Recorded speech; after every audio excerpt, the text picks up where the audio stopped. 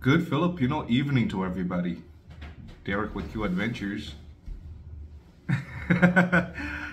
Anyway, this is the first time ever I've done a evening recording, as I am not an evening person. However, I thought this situation warrants the effort.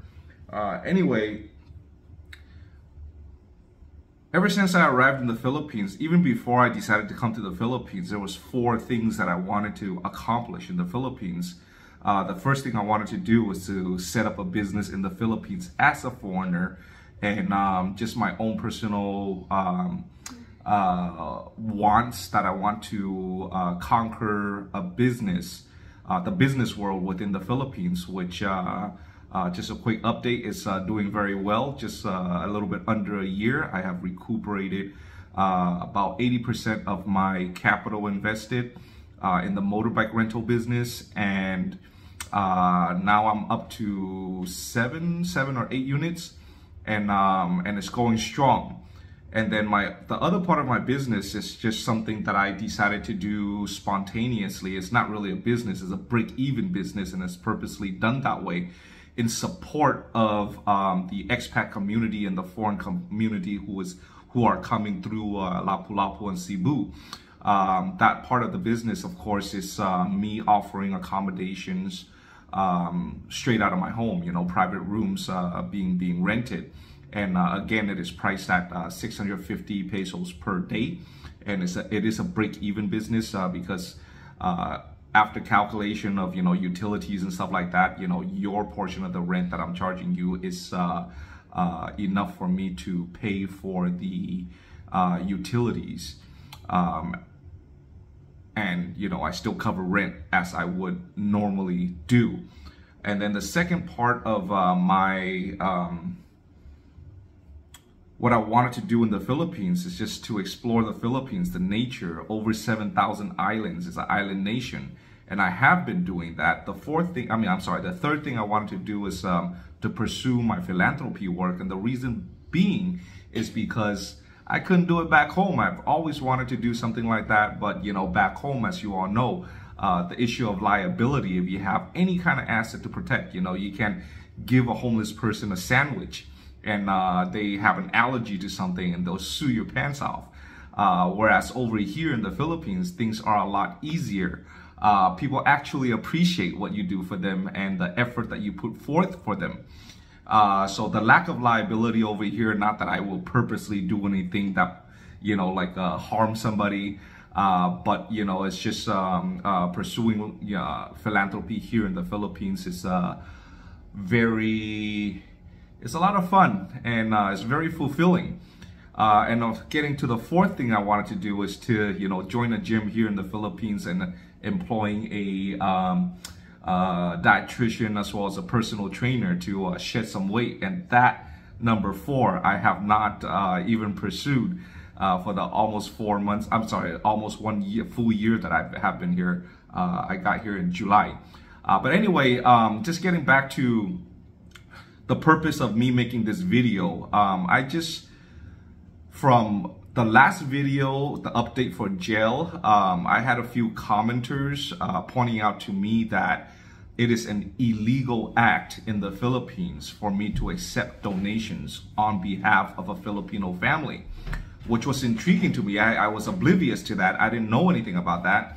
So I dug deeper a little bit, and thank you to those 2 subscribers who pointed out that fact to me, and which allowed me to ask the correct, the appropriate questions.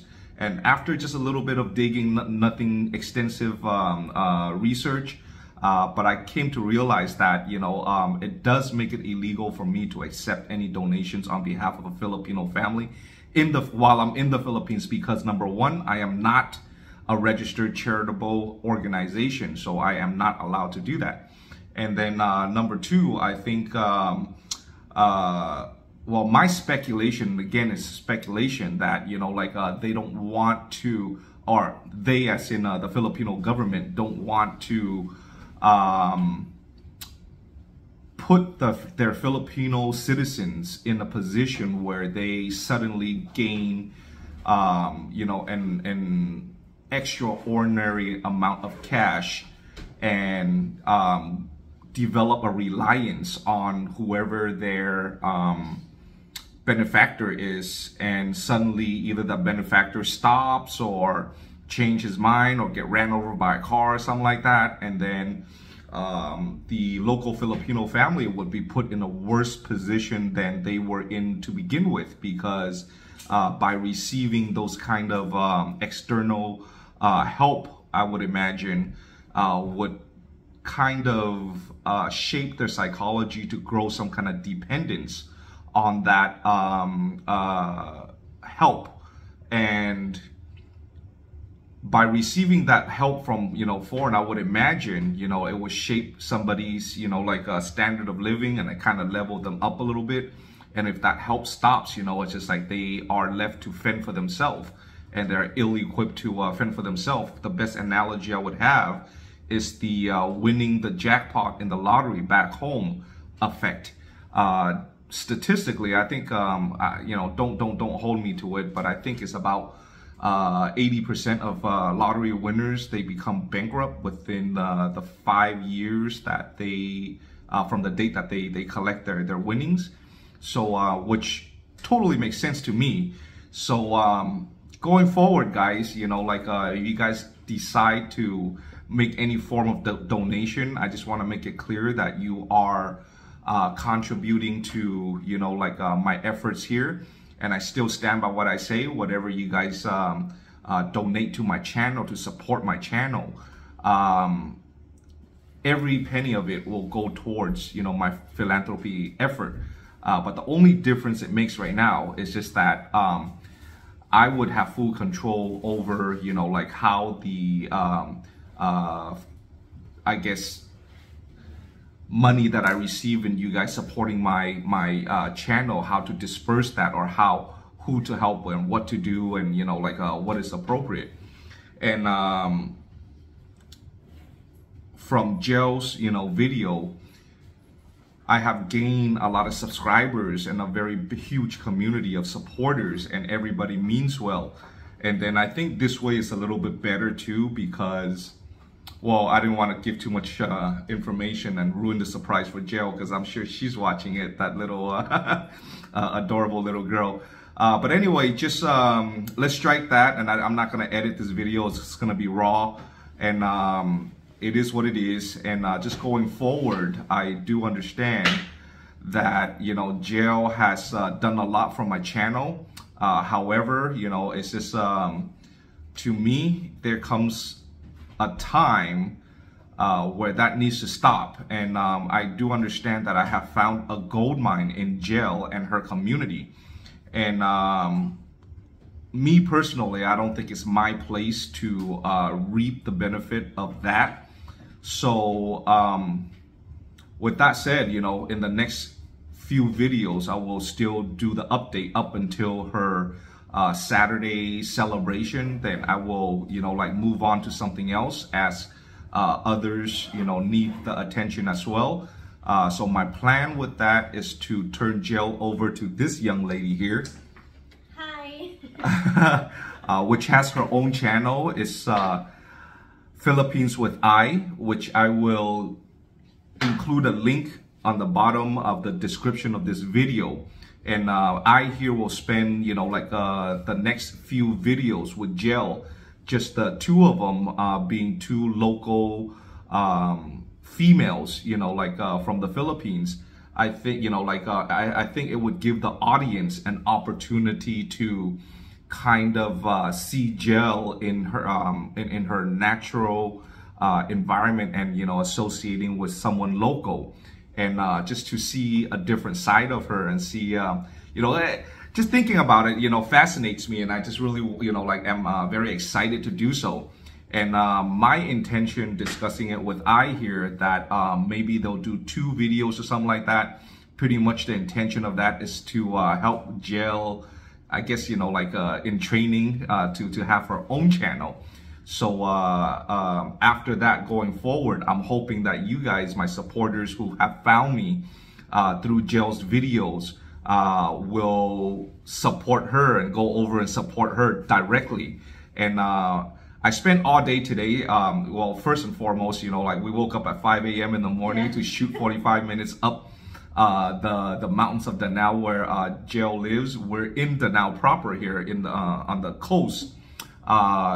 We booked a hotel room here just to, you know, like so we don't have to drive up to jail, which is like about a 3-hour journey, you know, like for the next 2 days. So we just thought, you know, like today there was a little well, in the morning I woke up at 5 a.m. to shoot up there so I can do the banana pickup with the father, just to, you know, spend a day in the life of a local Filipino merchant, which was very fascinating. I'll be uploading that, editing and uploading that video pretty soon to share it with you all.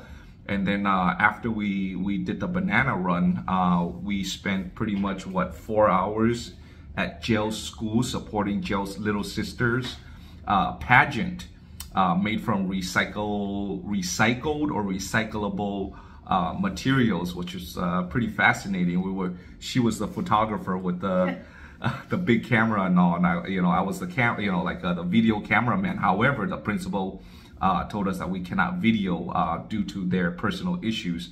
Has nothing to do with us. So just out of respect, we went ahead and cut that. I'm totally exhausted right now. My eyes are more Chinese than usual. But I thought this video is important enough to upload, to create and upload now. And thank you all for tuning into my channel and continue support of my channel. I just wanted to update you guys that. And also, you know, for those who have made, you know, like pretty generous donations, that's not necessary, guys. I mean, you know, I appreciate, you know, you guys, again, you know, just watching my video alone, but, you know, like buy me a coffee once in a while. You know, that's about it. If you drink Starbucks coffee, you know, buy me, you know, one coffee, a Starbucks coffee a month.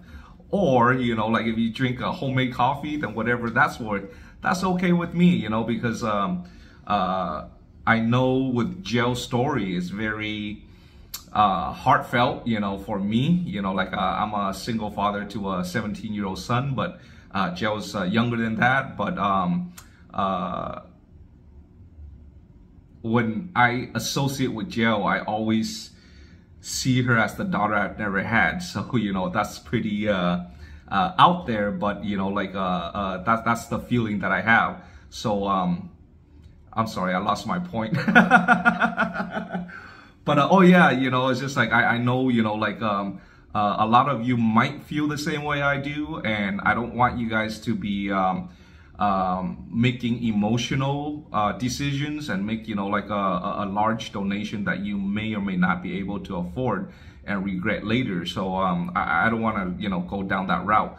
I appreciate you all's generosity, but, you know, like I stand by what I say. And once again, thank you very much for your continued support of my channel. Keep watching. That's the best support that you can give us. And have a good evening. Thank you.